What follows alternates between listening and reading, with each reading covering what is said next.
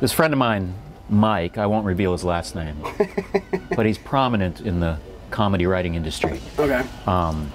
He used to get me, he used to refer me to shows. He did this twice, and he'd always say, "This is a good show," and it was a show like he did. Right. He produced it? No, that he did in his past as a comedian. He used to be a comedian. Oh, okay. And then, for some reason, it was always a disaster for me. But he got me this one where it was at a, this is like 20 years ago, called, it was at a virtual golf club, which is inside, and this is pre-internet. Right. And I don't know how it worked, but like there were like these giant screen TVs, and guys would fake golf into the screen. screen? Yeah. So there was like your this. ball would be a video that Right. Right. Okay. Yeah. Right. So there was an indoor club, and he hired me to do some private show for them. And I meet the guy who's in charge, and he. Where was this? In New York, or it was in? Yeah, it was in New York, Yeah. and he goes. He had like a script for me that he wanted me to go up, not as a comedian. He was going to introduce me under a fake name. This was, you know, as I say this, I realize I can't believe that I said yes to this. Even this is how shows how much I needed money at the, where you're just like, I'll give that a whirl.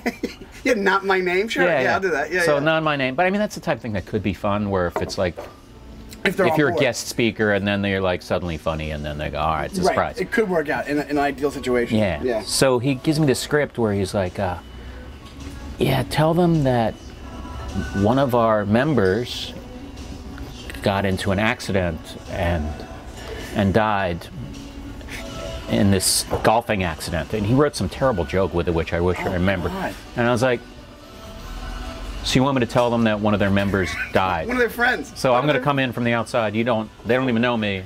Yeah. You're not introducing me as a comedian, and I'm just going to hide. Just want to let know one of your friends who you see at this club, he died.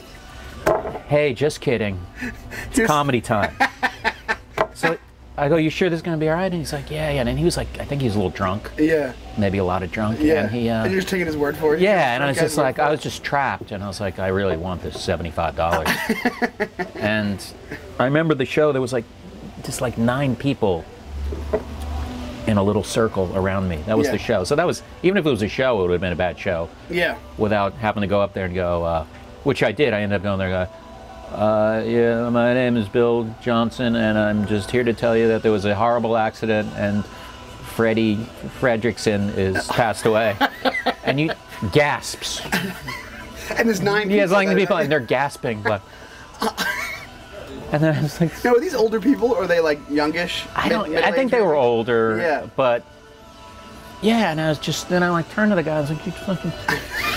Now I'm up here. Why'd you tell me to do this? It's just fucking like why would you think that they would assume that they had a human reaction to a stranger telling them that someone died? Right. They're gonna be like, he must be joking around. He must be a guy they hired to pretend he's a comic. Yeah. To pretend he's a and I don't remember whether I launched into my act at that point, but I do remember the guy drunkenly paying me and just got the fuck out of there. Well, as long as he paid you. And 75 big ones. And you never went back, huh? No, it was just like it was a one-off. Yeah, it wasn't a a full-time gig that anyone could get. But it was weekly. Just tell them all their friends died. Yeah, I don't know why. I don't know why I did it.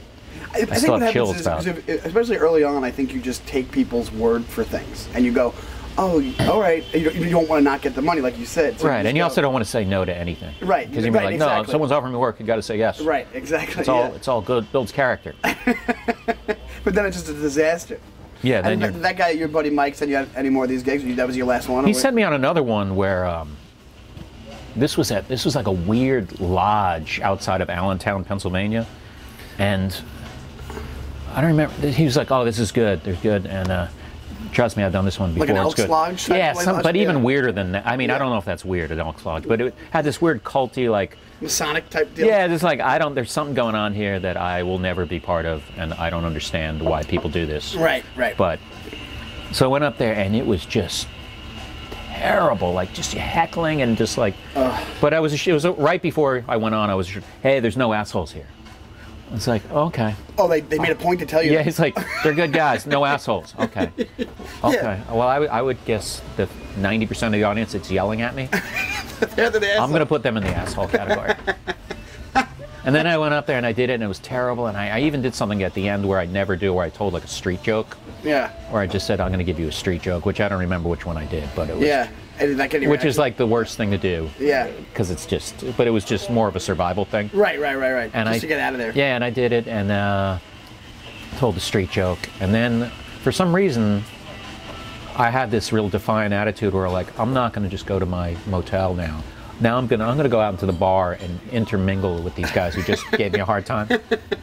How'd that work out? It was a little creepy. This guy, who I think he was hitting on me. It sounds like a situation where like you might have gotten into there like could have been a fight. You know what I'm saying? Like, Yeah, I think that's how drunk they probably were. I think they were. It was a thing where they like, where it was just like two boxers hugging after they beat the shit out of each other. Right. That was all good fun, right? Wasn't Yeah. it? Not really. I took a Greyhound bus to the middle of nowhere to be yelled at by 70 weird dudes. And what'd you say? One of the guys? Yeah, one of the guys was sort of seemed like he was hitting on me. I was like, hey, he kept talking. Hey, that was good. Don't worry. And then he like slips me his card, and he was like an ophthalmologist. It's like, yeah. Oh yeah, that sounds like, weird. I don't know that I'm gonna come to Pennsylvania to go on a date for the you. eye appointment. I don't think I'm going to recreate this. But let's see. I live in New York, where I think there's 35,000 ophthalmologists. But let me just go to this guy. Yeah, I think he was with a group of people who are really shitty to me. Let me hop on a bus and get an eye exam. But I remember the guy paid me afterwards, and he was like, "Hey, I guess a deal's a deal." Like he's like reluctantly like, "Yeah, it is a deal. You should be giving me more money after what you just put me through." Yeah, it's like fuck you. Yeah. That's what most one-nighters are. I feel like that's just like the nature of the beast. And nobody ever gets it. They never get that they shouldn't have comedy at these things. But it's always this. It's just this cycle where they have comedy and then comics go for the money. To be fair, though, not to be fair, but to be more forthcoming, there was probably a comic who was like